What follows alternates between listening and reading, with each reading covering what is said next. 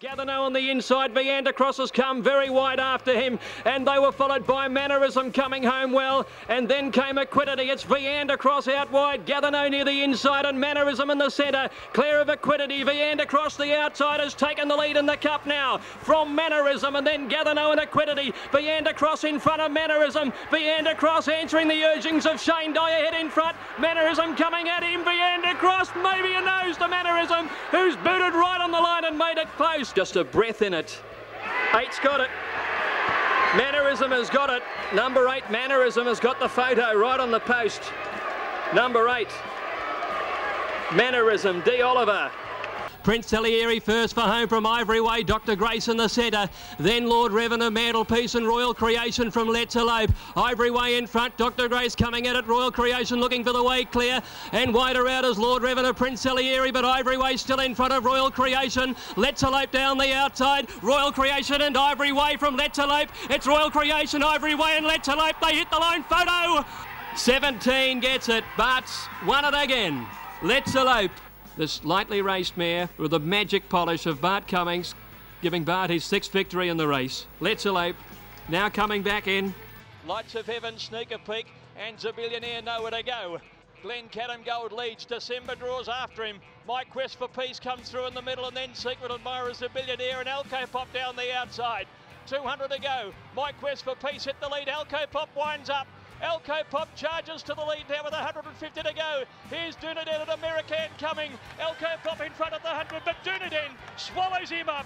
Dunaden, the Melbourne Cup winner, comes back to win the Caulfield Cup from Elko Pop. This horse is remarkable. He does remarkable things. You know, he's broken records today with the first allocated top weight ever to win the Caulfield Cup in how many years? 150, is it?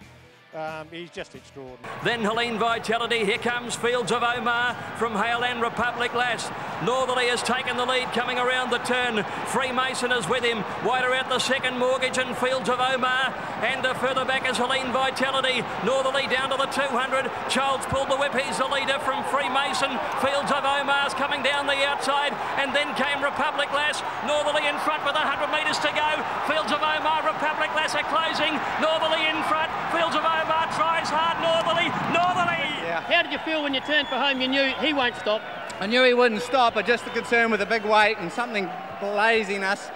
But fights like a tiger, great horse, great trainer, great crowd. All right. And Skybow, one of the last. Might and Power still has the lead coming to the turn at the 500. A length in front of Dayra Bay. Always Aloof is called on for the run on the outside. Marble Halls has nowhere to go, back on the rails. Round the turn now, and Might and Power shot about 2.5 in front. Always Aloof chasing hard, and then came Ebony Grove coming down the outside. Might and Power well clear at the 200 metre mark. He's gone out by 4 lengths. It looks all over. Marble Halls is running on the inside, followed by Istadad, and now Doremus coming home, but Might and Power has gapped them in the Caulfield Cup. What a win, he's won it by 7 lengths. It's a stunning victory, and all the way win. He made them look second rate.